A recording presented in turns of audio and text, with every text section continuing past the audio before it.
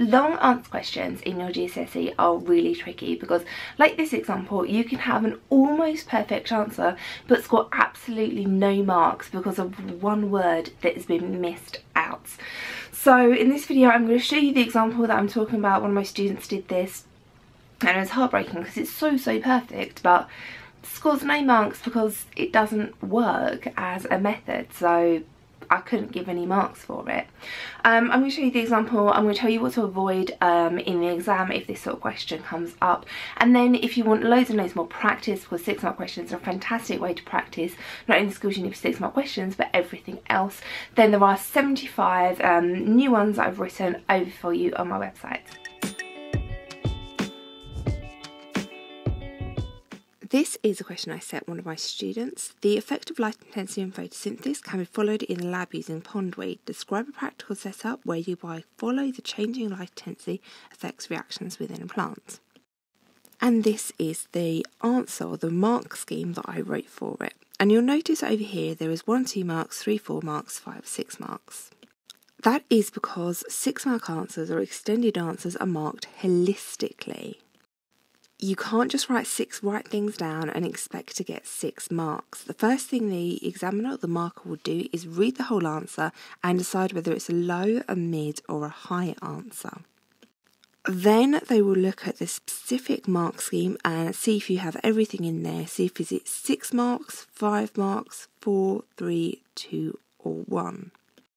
And this is what my student wrote, and you notice it's not a massive answer. It doesn't need to be because this is science. So I'm going to read it to you and I want you to see if you can work out what the fatal flaw in this is.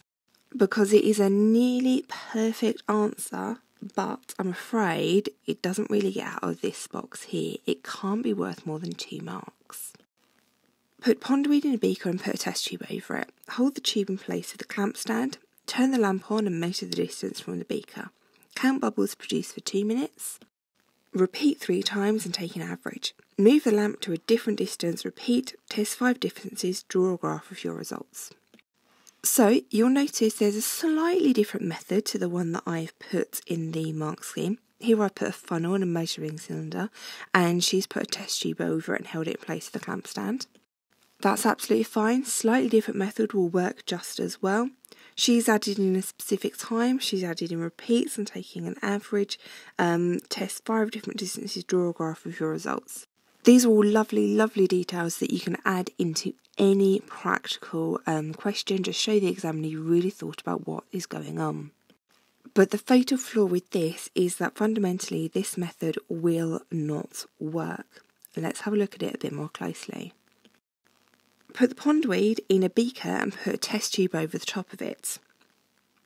Count bubbles. We cannot have bubbles unless there is water. We can't see bubbles that are being produced in air. Nowhere in this method has she included the fact that the pondweed needs to be in a beaker full of water and that the test tube needs to be full of water so that we can actually count the bubbles being produced. If we can't count the bubbles being produced, then fundamentally this method will not work. And because it will not work, she really can't get more than 1 or 2 marks for it. The examiner might be feeling generous, and because this is actually quite a good answer apart from that one thing that she's missed out, might give her 2 marks, but fundamentally it's just not going to work. And all it would needed, put in a beaker full of water, put a test tube full of water, and all of a sudden we've turned it into a fantastic answer.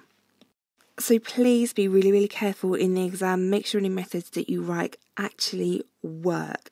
Just because 6 correct things are written here doesn't mean this is going to get 6 marks. This question was in one of the practice papers I wrote for my students in the first biology paper.